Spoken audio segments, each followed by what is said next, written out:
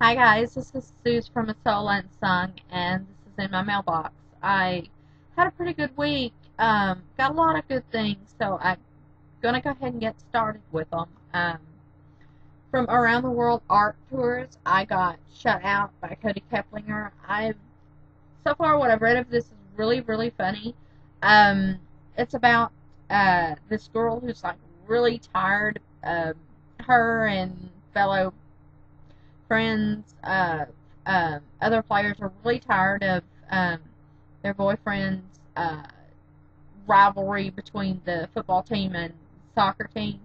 And so to get back at them, they decide that they're not going to put out anymore. So it's pretty much boys versus girls in a race to see whose libido gives out first. And apparently there's some guy that Lissa never realized she would have some sort of sexual tension with, and I guess Cash Sterling, so lots of crazy things ensue.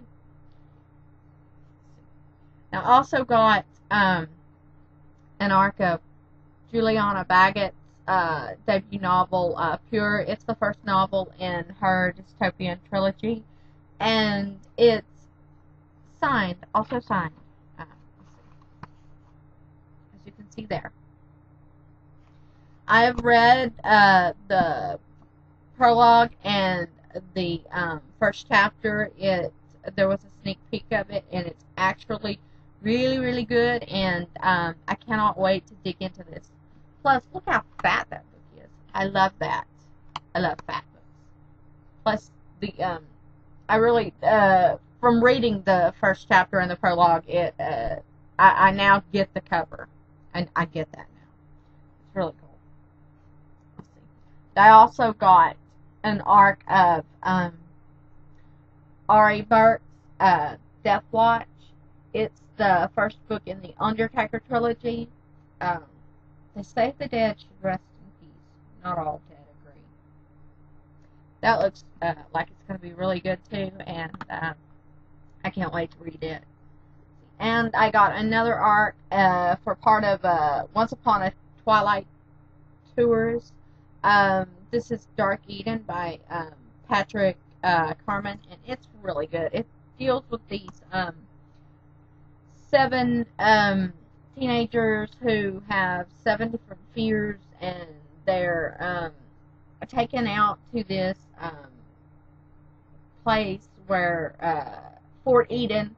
It's supposed to be an institution to help students suffering from crippling phobias, and yeah, I'm about not that far into it, but it's really good what I've read so far, and I've enjoyed it quite a bit.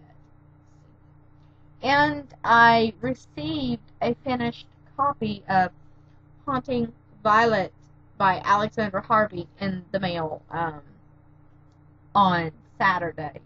And I was really surprised to get this one. I wasn't sure if I was going to get a copy of it or not, and they surprised me by sending me a really pretty finished copy of it. And I cannot wait to dig into this.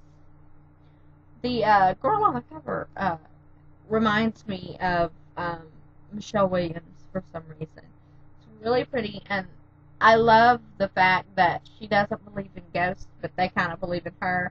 Plus, it's set in the Victorian era, which is another one of my favorite things. Historical and the paranormal come together, and voila, you've got an amazing read, or so I've heard. And I can't wait to read it. Let's see. I got a few more. I went ahead. They were having a really great sale, and I picked up The Betrayal of Natalie Hargrove by Lauren Kate. This is supposed to be sort of like Cruel Intentions meets Macbeth, and thus a book is born. So I love both of those things, and I can't wait to read this. See, and I picked up a copy of Bloodspell by Kate Bryan. I've heard mixed things about this, but I've heard that it's really good too, so I can't wait to read this. I've been wanting to read that for a while. And everybody and their dog has been talking about Rachel Vincent in this series, so I went ahead and picked up a copy of My Soul to Take, which is the first book in the Soul Swimmers series. And I am excited about this, and I cannot wait to read it. And I picked up Jessica Verde's The Hollow, the first book in it. And I can't wait to read this. So, that's all I got in my mailbox this week, guys. Tell me what you got in yours. I want to know. Leave it in the comments below.